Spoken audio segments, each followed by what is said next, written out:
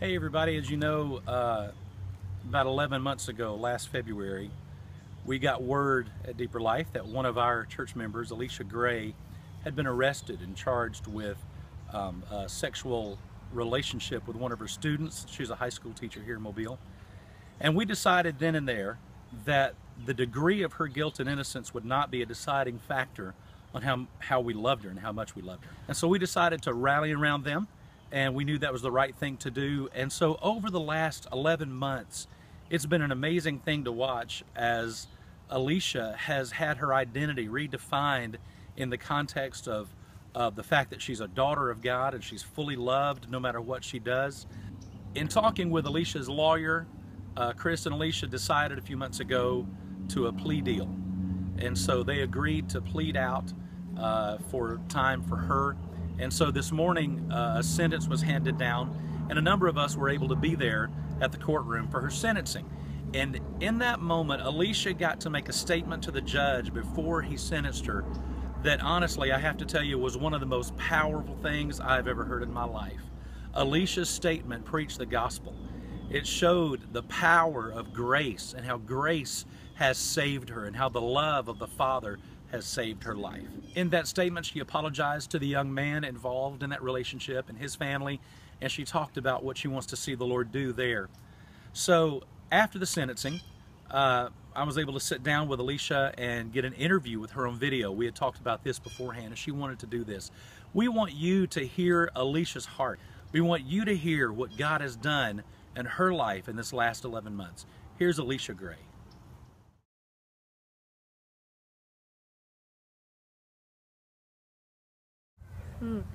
I actually just explained that to some of my in-laws on the way here. That is something I, of course, am very sorry for my selfish actions and the choices that I made out of insecurity and hurts that I felt myself. And I'm sorry for those, and so thankful that God has changed me and shown me my identity in Jesus Christ to where I won't make those same selfish decisions and hurt other people. So because that joy that He's given me and that changed identity, I no longer have to feel shame about the person I once was that I will never be again, because I know who I am in Jesus. It's one of those things of peace and rest, which are words we throw around a lot, but God really gives us overwhelming peace when you know who you are and you know that you don't have to do something to make God happy at you. You don't have to perform for other people, and because I've had a lot of advice throughout this. People need to see me cry more, they need to see me fall apart.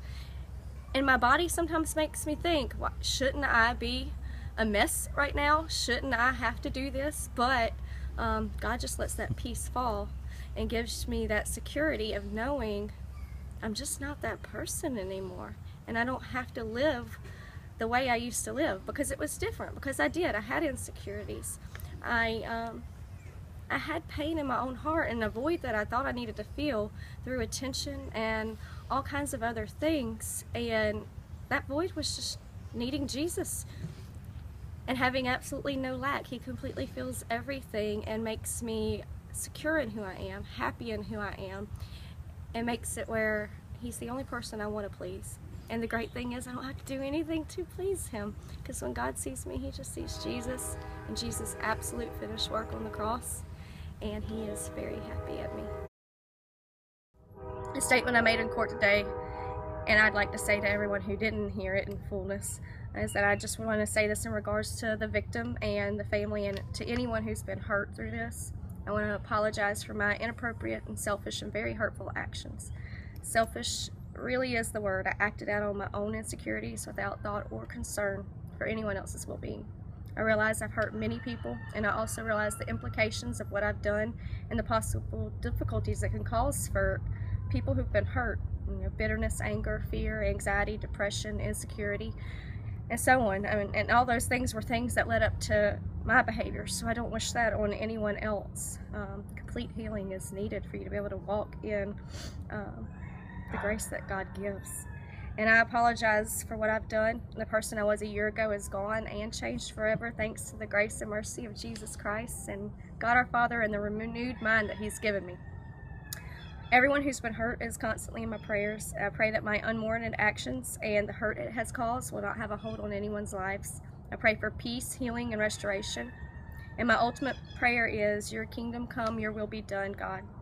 Take this situation that should have never ever happened and provide healing and rest to anyone who has been hurt. Jesus has brought me to a place of peace in which I'm ready for the consequences that should befall me. He's shown me the continued difficulty that people would experience should this case go to trial. So I had no desire to drag anyone through that or require people who have been hurt to have to testify publicly or hear the testimonies.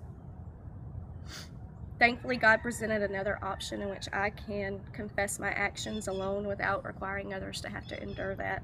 I confess my sin and ask forgiveness from each person involved, anyone who's been hurt or touched by this, whether small or big, it's all the same. Hurt is hurt.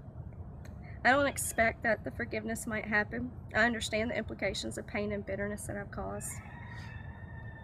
You're completely justified to feel that way, but I do pray that each of you be free of the pain and bitterness, anger, anxiety, whatever you feel. Those are not things that are from God. God doesn't want that for you. He didn't want this situation to happen, but thank God He uses the hurts of others. He redeemed me, and He's placed it in my heart to just glorify Him. And I pray that He uses this situation to heal all those involved. God's in the business of loving people and restoring lives. Nothing compares to His great love. Though there are several people who have been victim to this situation, all those who have been hurt. It should have never happened to you, but God still makes beauty from ashes. He can restore your lives that have been broken because I chose to act out of selfishness and hurt people. I continue to pray that the healer of all healers can give you freedom from the pain you've experienced. I will ask my friends, family, and church congregation to keep you in prayer for complete healing, peace, and restoration. Grace and peace be with you.